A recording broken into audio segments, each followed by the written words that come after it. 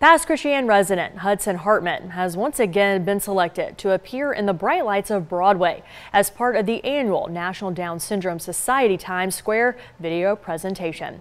Hartman will be part of the 1-hour video of about 500 photos, which includes children, teens, and adults with Down syndrome from all 50 states.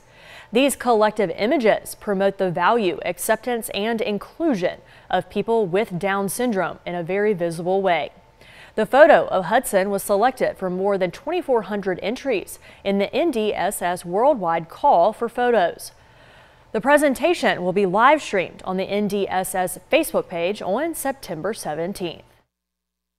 Hudson's little smile is just absolutely contagious, and I can't help but share him with the world. His little light is changing the world for a fact. Being able to share this message of Hudson and sharing his little light and seeing it in Times Square again is just everything for us.